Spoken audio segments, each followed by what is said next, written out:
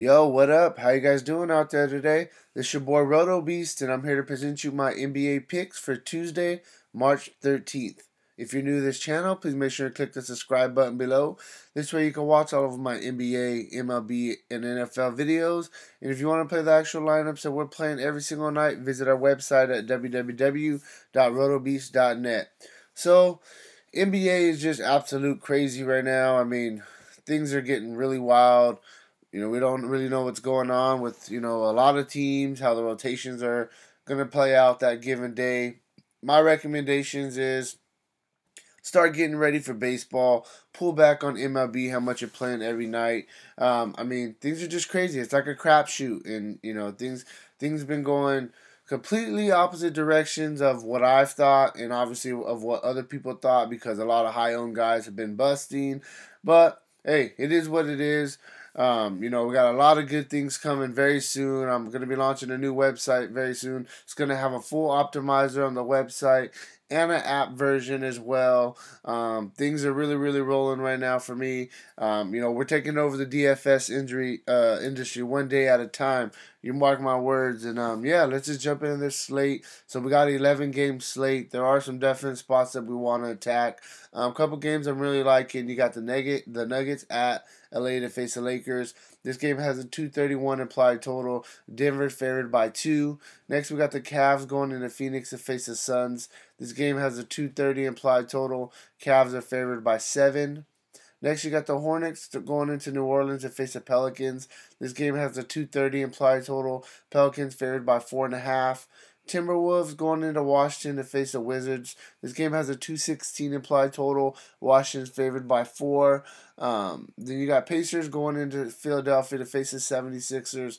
This game has a 211 implied total. Philadelphia is favored by 5.5. The last game that I'm really going to be looking at that we don't have a line yet, it's going to be OKC Thunder going again into Atlanta to face the Hawks. I'm kind of liking that game as well. So let's just jump into these picks. We'll start at point guard as always.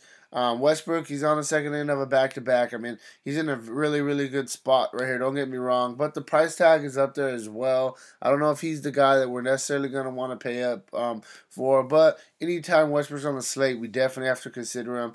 So I do like Westbrook in this matchup going against the Hawks. Kemba Walker, I mean, he's been up and down on the season. I usually like him at home. So I think he's, more of a GPP play for me. But going against New Orleans and Rondo defense, I mean, this is a really, really good matchup for him to break out. We know Kemba Walker has 50 fantasy point upside. On this price tag, we need about 42 for him to hit value. He's averaging 37 on the season. So, he's been right there for the most part. So definitely GPP. I like Walker. Lowry going against Brooklyn. I mean, this is a really, really good spot for him.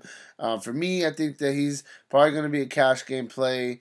Up-tempo game. They could definitely kill Brooklyn, and he has to sit. But, Brooklyn's at home. Hopefully they could keep, fight a little bit and kind of keep this game a little bit close. So I'm going to put Lowry in my core at point guard. I definitely like him in this matchup. Moving on down, though, I'm going to look at Lonzo Ball. He was just in his matchup a couple games ago. Played 37 minutes and got his 48 fantasy points. Lonzo Ball, he fills up the stat sheet. He's a guy that we definitely look for. When we're trying to build our fantasy lineups, if we fall in his spot, we definitely know he's gonna fill up the stat sheet, and we gotta like that. Fantasy wise, so for him to hit value, we need about 38. He's averaging 34 on the season. Like I said, just came off a 48 fantasy points against them 2 games ago. So Lonzo Ball for GPP is a solid play. Lastly, I'm gonna look at a guy like Teague going against the Wizards. Ever since Butler's been out, he's been having to pick up, scoring low a little bit, and he's been playing very, very well. For him to hit value, you need 35. He's averaging 31 on the season, so I definitely think this is a prime spot for Teague going against Washington in the up-tempo game. Next, we'll go to shooting guard. You got, first I'm going to start off with, I'm going to start personally probably with Booker. But, Oladipo is solid. Drew Holiday solid. Bill solid. and what we do with William Salt. All these guys are good. The problem for me with these guys is I feel they're all a little bit overpriced, and I'm not trying to reach for them. So that's why I think I'm going to start with Booker. I think he's for sure going to come back. Going against the King, Booker, we know that when he's on the floor, he's going to put shots up, and he gets buckets. For him to have value, we need 41. He's averaging 38 on the season. We know the Cavs don't play no defense. So if he plays, he's going to get his regular minutes. I definitely love Booker in this spot. You got DeRozan going against Brooklyn. He's been playing very well. For him to hit value, you need about 40. He's averaging 38 on the season. So definitely like DeRozan in this spot. Nicholas Batum going against New Orleans. Very up-tempo game. The guy's coming off a monster 55 fantasy point game. I've been preaching this dude all season. Well, his price is cheap, and nobody ever plays him. But he does a little bit of everything. Plays defense. He gets those steals. He's a really good defender. So I definitely like him once again in this spot. You need 35 for him to hit value. Averaging 28 on the season. Next, we're going to go to a guy, Andrew Wiggins, going against Washington. He's going to be battling with Bill. It's the same thing with Bill. Bill is doing a lot better because Wall's out, while Wiggins has been doing a lot better because Butler's out. They get extra opportunities. That's what you really got to look for. Wiggins' price is still down. It's very fair. For him to hit value, you need 32. He's averaging 29 on the season, so I definitely like Wiggins. Gary Harris going against the Lakers, up-tempo game. I really like Gary Harris. We know he's a guy that's pretty much just has his minutes locked in. You need 32 for him to hit value. Averaging 30 on the season. I'm going to put him in my core plays as shooting guard. I really, really like him in this spot. Lastly, I'm going to talk about a guy, Jordan Clarkson. He had a bad game against the Lakers last game, but with Hood out, I think he's going to be out again tomorrow. He's going to get extra run. Clarkson, he's been playing very well since going to the Cavs. Besides this game, he's getting you low 20s. For him to have value on this price tag, you need 23. He's averaging 23 on the season, so definitely think he's a solid play on the cheap end. Small forward, we'll start with LeBron James. Up-tempo game against Phoenix. This is a great spot for him, but the price tag is just way up there right now. For him to hit value, we need about 63. He's averaging 53 on the season. He could definitely get there. LeBron has upside. I just don't know if he's going to get there, but hey, we'll see. I don't know if I'm going to say he's a cash game player or not yet, but the matchup is definitely there. I just don't like the price tag. Next, we got Paul George going against Atlanta. They are on the second end of a back-to-back. But Paul George is a younger dude. I don't think it affects him so much. For him to hit value, you need 45. He's averaging 39 on the season. So I definitely think that Paul George is in play. Otto Porter, since John Wall's been out, he's definitely been picking up the slack. Going against Minnesota, I definitely think this is going to be a competitive game. For him to hit value, we need about 37. He's averaging 31 on the season. Otto Porter, solid play. Harrison Barnes, he's just a really good cash game play. You need 32 for him to hit value going against New York. He's averaging 30 on the season. This is a great spot. You're getting him at a very fair price tag. I definitely think that, Barnes is a really solid play. Then we'll talk about a guy, Chandler. All of a sudden he realized he knows how to play basketball again.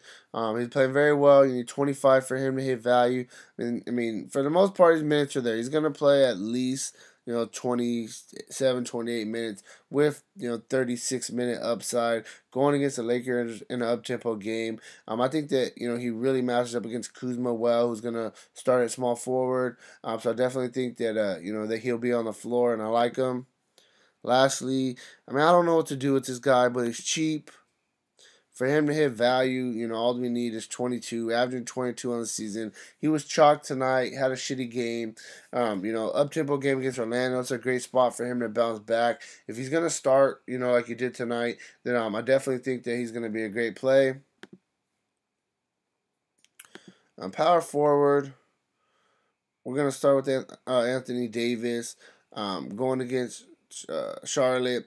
The price tag is way up there. It's $13,000. I know what he's been doing. It's just tough to pay that price tag. It's crazy for him to hit value on this price tag. We need about 65. I would say. Let me double check that real quick. I think we need about 65. 12.9 times. Yeah, we need about 65. So, I mean, he can get there. Don't get me wrong. But for me, I think he's more of a GPP play. Tobias Harris, I mean, he's overpriced. He's been playing very well. If I'm going to look at this price range, I'm probably going to go with Blake Griffin, who I know he's pretty much a top option now at Detroit. It ain't the best matchup, but he's still a little bit underpriced. For him to hit value, we need about 42. And I mean, in 4 straight games, he's got you at least 44. So I like Blake Griffin. You can look at Randall. He's expensive though, definitely. I'm gonna look at Paul Millsap going against the Lakers. I mean, he was just in this spot, went off for 37 fantasy points. For him to hit value, you need 32. I think Millsap's a really good play. Saric, nobody plays him. He's quietly having a really good season. For him to hit value, we need 32, averaging 28 on the season. He's got you at least 32 in 3 of the past 4. So I like Saric. He's going to be very low owned. Carmelo, he's just too cheap going against Atlanta. He's played 31 minutes tonight. Got your 32 fantasy points against Sacramento. This price tag for him to hit value, you need about 27, averaging 28 on the season. This is just a buy low opportunity on him. You got Taj Gibson. I know this is my favorite cash game play. I mean, he's just cheap. For him to hit value, you need about 27. He's averaging 27 on the season. I like him. I'm going to add him to my core plays at small forward. And then, yeah, so let's move on to center. Okay, so I'm going to be honest. This is the position I'm really, really struggling at, to tell you the truth. I'm like, shit, I don't know, what to do, to be honest with you. So let me go through the plays real quick and we'll talk about it. We got Karl-Anthony Towns going against Washington. He's obviously my favorite play, to be honest. Drummond going against Gobert. They kind of take each other out for me. You can look at Embiid. He's overpriced going against Indiana. For him to hit value, you need 48, averaging 44 on the season. Jokic, I mean, he's coming off a solid game. For him to hit value, you need about 48 as well. I mean, he could definitely do it against the Lakers, but ever since Millsap came back, he's been struggling a little bit. So I don't know, if I'm really gonna go that route. GPP wise, I think it's a great play. There we go. Myers Turner. I mean, he's got you at least 35 and 4 of the past 5. He's playing very well. And lastly, we got Gortat. I know, but 3,700. All you need for him to hit value at this price tag is, let me check it out for you real quick. 3.7. You need 18.5. He's averaging 23 on the season. So it's a buy low opportunity. So I'm just going to be quite honest with you. I think you got to get Towns in there. I'm going to switch this up a little bit. I'm going to have to go. I think I'm going to go with Paul Millsap right here. The small forward. I think this is where I'm going to save some money.